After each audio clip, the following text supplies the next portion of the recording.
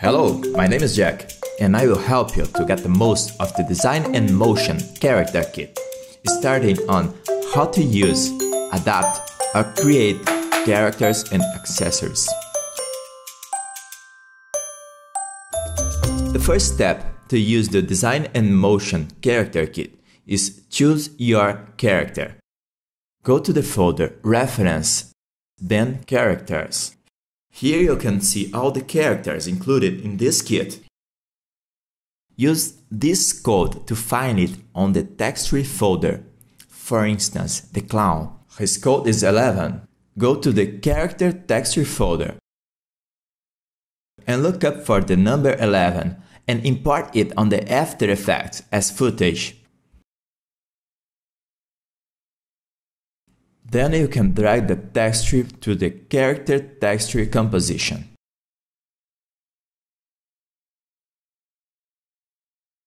Make sure to keep just one texture on this composition per time. The project already comes with a texture applied, so you can delete it.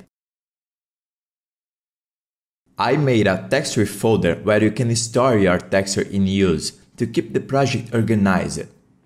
Now, the character is already applied on all animations of the project.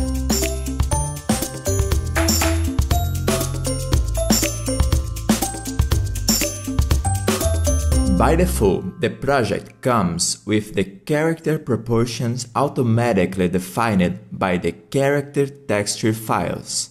But it's good to know how you can take an existing character and change his proportions. You can customize the proportions on the comp character animations, selecting the chart setup layer. On the effects panel, you will find all the character proportion options. The project comes with the automatic mode selected. When you turn off the automatic mode, you can see the default proportions. Now, you can change the proportions with these controllers: head size, eyes distance and height, mount height. The body has 3 different options, so you can create different shapes like this guy here. You can adjust the neck thickness. On the arms, you can adjust the width between them, the height, the thickness, and the size. You can as well adjust the hand size. On the legs, you can adjust the height, the width between them, the thickness, and the size. And you can adjust the foot size too. You have individual controllers for the left and the right side of the arms and legs. Here, you can turn on and off the overbody mask. I will explain later what exactly it does.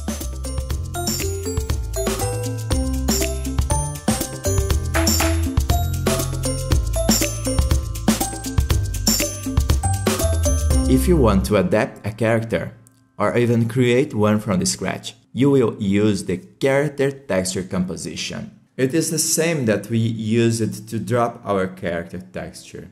As you can see, we have 2 guidelines that will help us to draw our character. You must draw between them. Here, you can draw the eyes and the mouth, and its variations. Later, you will be able to animate different facial expressions using these variations. In this region, you can draw the head, the body, the arms, legs, and feet. When you are editing these parts of the body, you must think on it as an 108-degree texture, so all there is inside this outline will just show up when the character is on the front view. What is outside the guide will show up only when we turn around the character.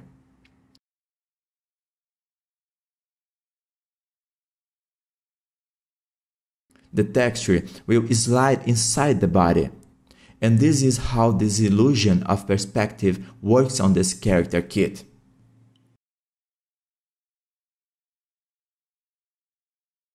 Almost every part of the body works on the same way, including the arms, legs, fingers, and the head. All these parts are masked by the body part.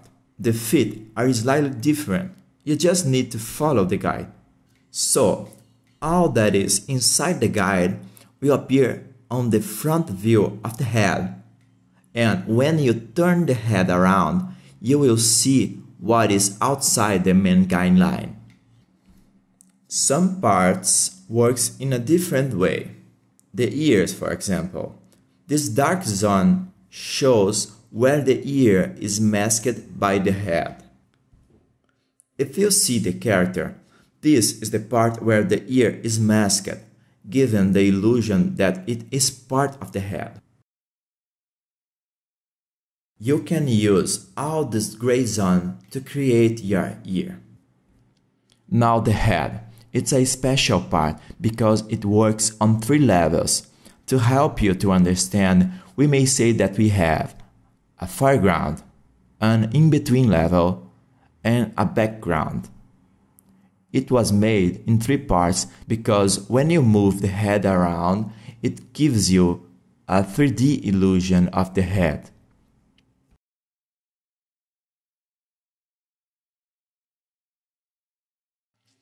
This is the character proportion area. It's a very important part of the texture. We have all these squares with numbers. Every square represents a different proportion parameter.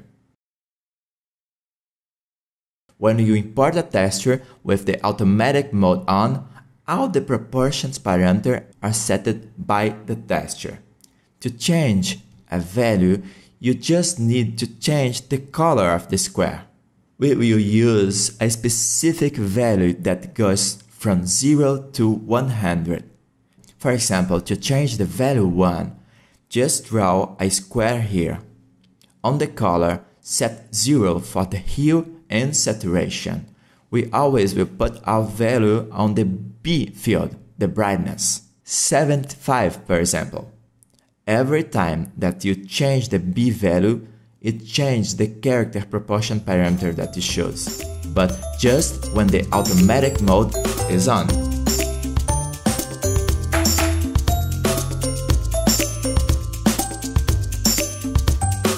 You can adapt or create your new character directly on the character texture composition on After Effects. You can also use your favorite drawing software to do that. In this case, it's great because you can keep all your character settings saved in one file. Then you can use it on different projects later. In this case, you will need a guide layer. You can find the guides layers on the character guides folder that you can find in 3 different formats. A PNG guide that is made of 3 different layers. The first layer is the bottom layer, then the full proportion layer, and at least the top layer. I made an Illustrator and a Photoshop version with the layers already placed.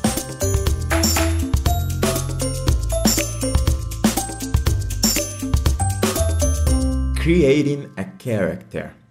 I will create a new character on Illustrator, but you can make it on your favorite drawing software or directly on the After Effects.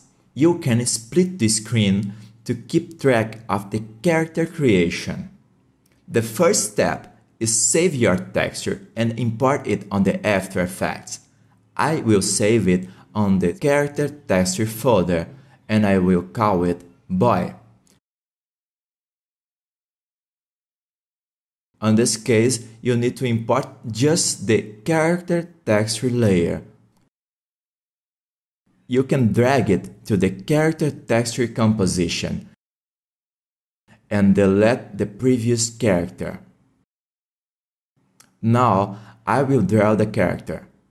I will apply a fast forward on it. There is no big secret on this part. Just keep in mind that the legs, feet, arms, fingers, neck, and the head have a default shape. You will focus on creating a great field texture to them.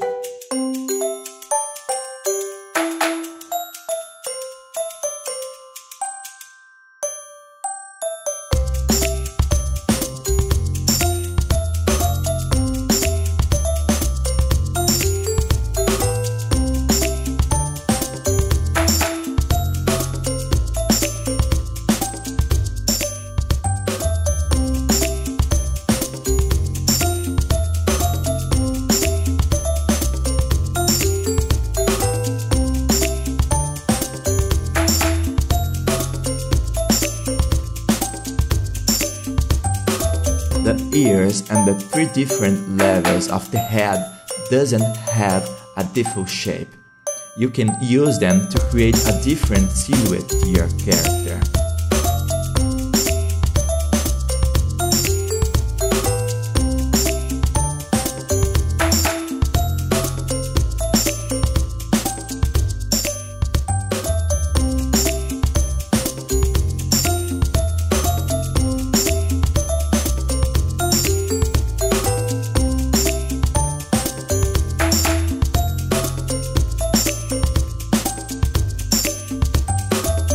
There are 2 special fields that I need to explain how to use.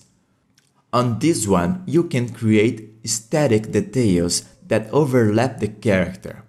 For example, a skirt. Or extend the shirt sides to create a detail that is impossible on the body texture.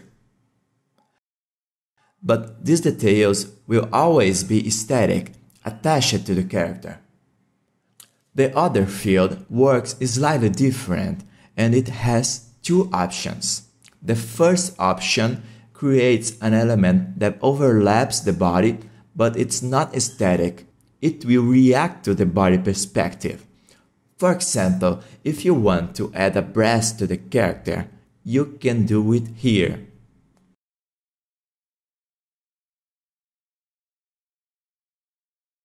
The other part of this field that I call the overbody mask is to create an element that overlaps the body and reacts to the body perspective but doesn't exceed the body silhouette. To use this option, you must change this square from white to black. This square sets how this field will operate. So in this case, you will need to choose between black and white only. You can use this field to create a shirt extension.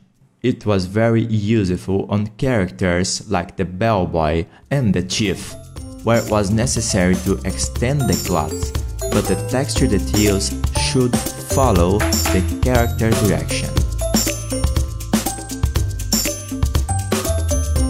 We already saw how to customize the character in manual mode, where you can change the parameters to adjust the character proportions. The automatic mode works in the same way, but the parameter informations are kept on the texture file.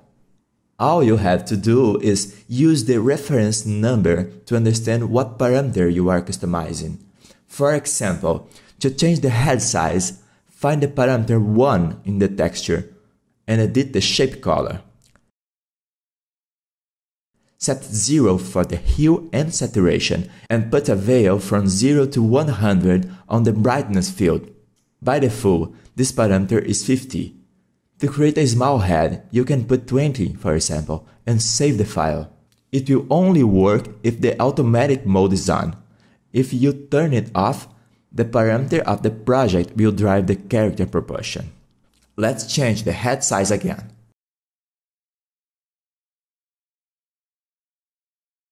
To change the arm's thickness, change the value of the squares 11 and 14. Set 45, for example, so you can set all these parameters directly on the texture file. Just remember, the 25 field can only be set full black or white to turn on and off the overbody mask.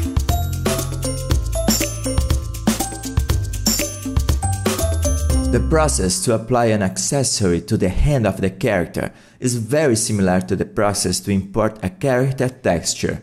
First, you can choose your accessory on the reference accessory folder. get the code to import the texture from the texture accessory folder. So, to import the travel bag, for example, use the 37 code to find it on the texture accessory folder.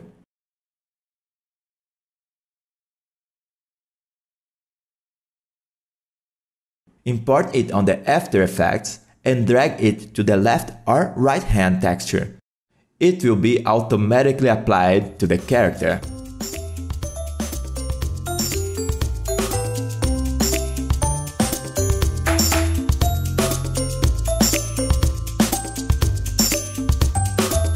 You can change the accessory depth.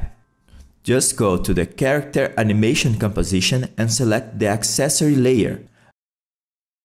On the effect panel, you will see that the automatic mode is on.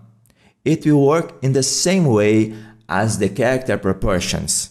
You can turn off the automatic mode to customize it right on the project. Then, just play with the values.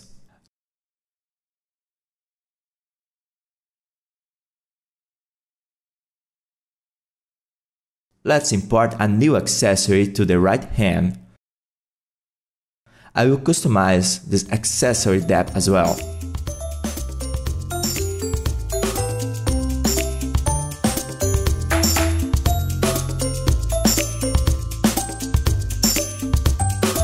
You can create an accessory.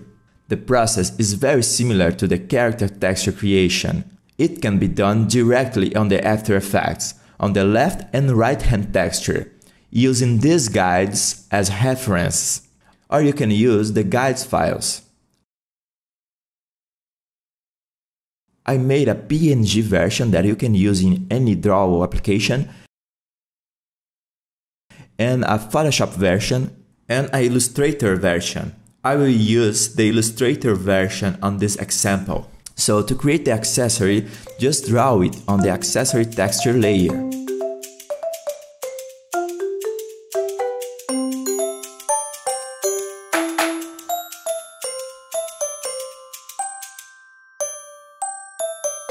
Save the file and import it on the After Effects.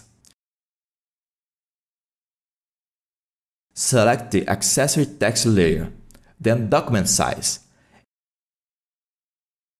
and drag to the left-hand texture composition. The accessory extrusion is set by this square on the automatic mode.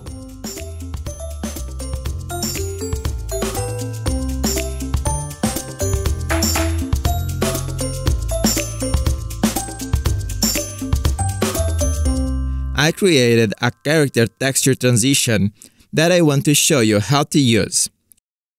First, import an animation to the timeline. Now, import the textures that you want to use.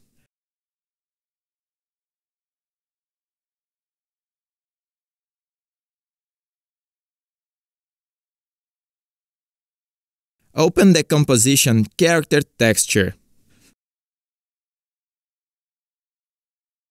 Then drop the first texture. Delete this other one.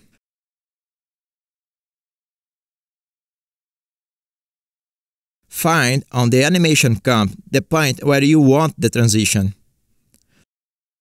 Then drop the second texture.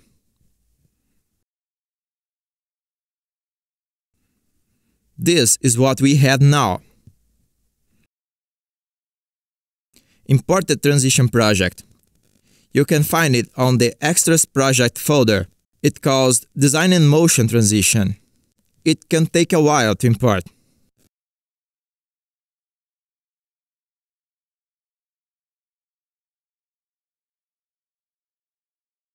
Drag this guide to the character texture 1 and the other to the character texture 2.